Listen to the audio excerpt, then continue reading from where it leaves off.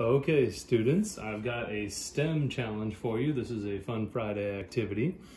STEM stands for Science, Technology, Engineering, and Math, and I suppose this is mostly an engineering activity.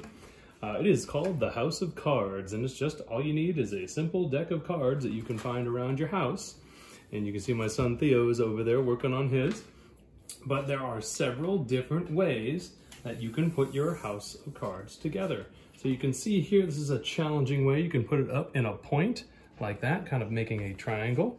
You can try to put it corner to corner, which is actually very difficult to do, and get it to balance.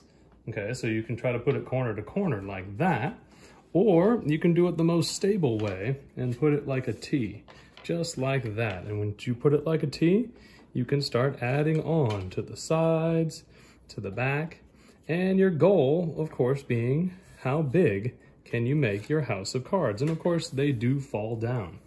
All right, so take a look here. I've got a main floor made, and if you really want to challenge yourself, you can try to build a second story house of cards. So you try to build, ooh, and it all comes down, just like a house of cards. All right, I hope you have fun, and I hope you give it a try. Bye. Okay, we're gonna try it again. I'm gonna try to build a second story one more time. We're gonna see if it works.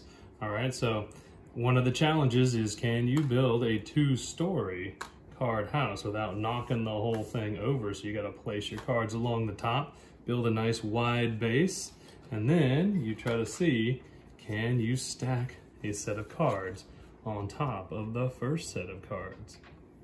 Okay, and there you go.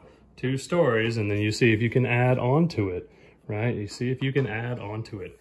And see, could you even get to a third story? Another challenge, could you use an entire deck of cards and build one out over the entire table? There are lots of fun things you can do with it.